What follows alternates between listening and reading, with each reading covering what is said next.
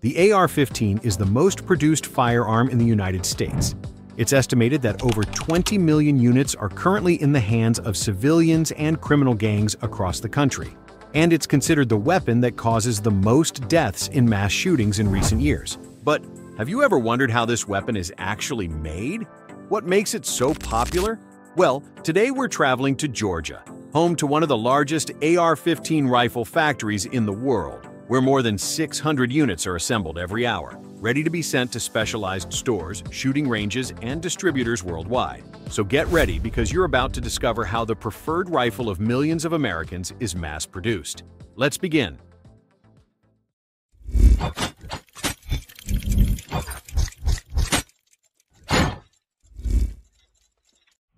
Step 1.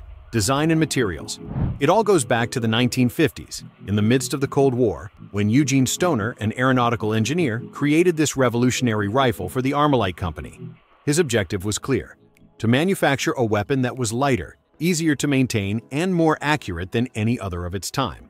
This is how the Armalite Rifle Model 15, or as we all know it, the AR-15, was born. Years later, Colt bought the rights and developed the M16, the military version that became the official weapon of the U.S. Army. But the AR-15 didn't stop being manufactured. On the contrary, it became a model exclusively for civilians. In fact, it's so easy to modify that a civilian can convert it into a tactical weapon in less than 5 minutes, and its price of just $800 makes it accessible to practically anyone. Two key materials are used to manufacture this weapon. On one hand, aircraft-grade aluminum, which is used in the main body, making it lightweight but resistant, and on the other, hardened steel, used in the barrel and internal parts, capable of withstanding friction and extreme temperatures. It's literally the same type of steel used in airplane wings. These materials arrive at the plant in solid blocks. Once there, operators sort, cut, and store them according to their use, ready to be transformed into one of the most manufactured rifles on the planet. Step 2. Forging and component manufacturing. With the materials ready, the transformation begins. In the foundry room, the blocks of hardened steel are fed into enormous industrial furnaces exceeding 1500 degrees Celsius. Once melted, the metal is poured into molds that shape the barrel, bolt, trigger, and other internal mechanisms. When the pieces cool, they pass through high-precision automated lathes, where the barrel channels, chambers, threads, and every millimeter-perfect fitting necessary for everything to work perfectly are carved. Meanwhile, the aircraft-grade aluminum is transferred to CNC machining centers, where two key components are manufactured: the upper receiver, which forms the top part of the rifle, and the lower receiver, which forms the bottom part. Basically, these are the two halves that make up the rifle's body, and which will later be joined to house the firing system, the magazine, and the stock. In parallel, other fundamental parts such as triggers, safeties, and firing pins are produced, all made from hardened steel.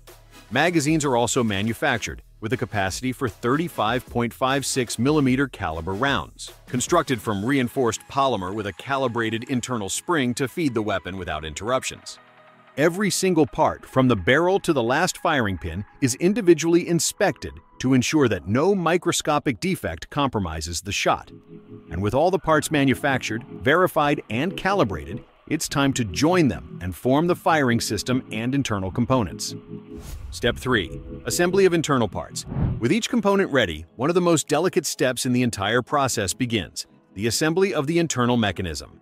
This work is mostly manual, performed by specialized technicians who, using precision tools, place each part in its exact location. Operators attach the barrel to the upper receiver, ensuring it's perfectly aligned. Then they install the rotating bolt, gas tube, and recoil spring, key elements for the weapon to automatically reload after each shot. Meanwhile, in the lower receiver, other operators assemble the complete firing system: trigger, hammer, retention pins, and safety. Every element is adjusted to the millimeter. If something doesn't fit well, the rifle can malfunction, jam, or even accidentally discharge, endangering the user or those around them. When both halves of the rifle are fully equipped, they are joined by two main pins, forming a functional AR-15 ready to be tested. Before anything else, the weapon is tested without ammunition. The trigger response, proper hammer strike, and smooth operation of the entire system are verified. This rifle can fire more than 700 rounds per minute without deteriorating, so every adjustment must be perfect. If something fails, the rifle returns to the workbench. But if everything is in order, it's time to apply the exterior finishes and make it look like a true AR-15. Step 4. Exterior assembly and finishing. With the internal system working perfectly, it's time to dress the weapon and give it its final form. First, the stock, front grip, and handguard are attached to the rifle's body. These elements are not just aesthetic. They are key for stability, control, and comfort when firing. Next, the upper rail is installed, where factory sights and mounts for tactical accessories go. And here lies one of the big reasons why this rifle is so popular. Its level of personalization is practically unlimited. You can put everything on it: laser sights, flashlights, suppressors, special grips, extended barrels, and dozens of other accessories. Literally, it's like a Call of Duty weapon, but in real life. Then comes the turn of the finishes.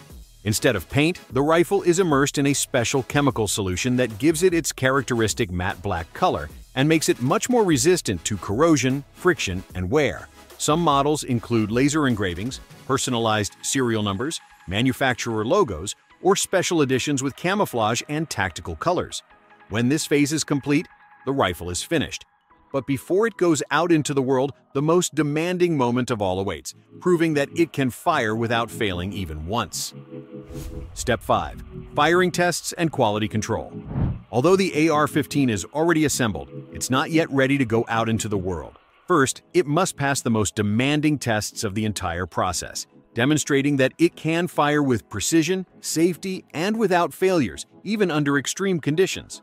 Each unit is transported to a specialized firing range within the factory. There, expert technicians load the weapon with real ammunition and begin the tests. Several full magazines are fired to verify that the chamber ejects casings without jamming, that the trigger responds instantly, and that the barrel maintains accuracy even after continuous bursts. In parallel, all safety mechanisms are evaluated. The rifle must not accidentally discharge if dropped, if not properly assembled, or if the trigger is not pulled correctly. But that's not all. Some units are pushed to the limit. They are subjected to high temperatures, humidity, dust, mud, and even submerged in water and fired immediately upon exit. The objective is clear: to ensure it works even in hell itself. At the end, a thorough visual inspection is performed. The finish, color, texture, magazine fit, and even the sound of the mechanism when operated are checked. If something isn't perfect, it's corrected, and if it can't be fixed, it's discarded. Only those that pass all these tests without fail are ready to advance to the next step. Step 6. Numbering, cleaning, and packaging. With all tests passed, the AR-15 enters its final phase. The first thing is to laser engrave its serial number right on the lower receiver. This unique code allows tracking the rifle's exact origin, production batch, and final destination. A key detail for legal control, or for future investigations in case of theft, trafficking, or criminal use. Then the weapon is partially disassembled for a deep cleaning.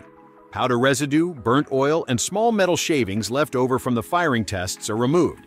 Each component is cleaned with special brushes and lubricated with high-quality oils, designed to reduce wear and protect the rifle from the first shot.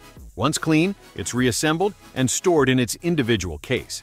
Depending on the destination, the package may include extra magazines, maintenance kits, tactical accessories, or security locks.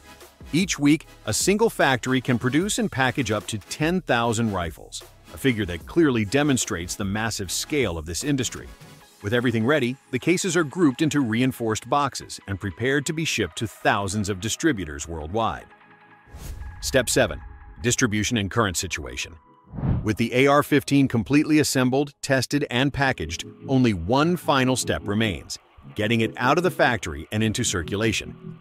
From logistics centers, thousands of units leave every week heading to specialized stores, shooting ranges, or distributors that supply the entire country. Some batches travel escorted in armored trucks, while others are sealed in containers that cross entire states by air or sea. A single factory can produce more rifles than the entire active arsenal of countries like Peru or Bolivia, which highlights the massive scale of this industry. The destination of these rifles can vary greatly. Some end up in collectors' display cases, others in the hands of sports shooters or private security companies. Although, unfortunately, many escape the legal circuit and become involved in shootings, robberies, or armed conflicts. In some areas of the country today, it's easier to get an AR-15 than a passport.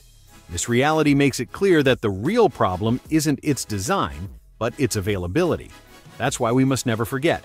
The AR-15 is a weapon of war, redesigned for the civilian market, and every shot it fires can change a life forever. To conclude, tell us, did you imagine this entire process? How did you know about this weapon? Leave us your answer in the comments. And if you like this video, don't forget to like it, subscribe, and hit the bell to not miss the next factory tour.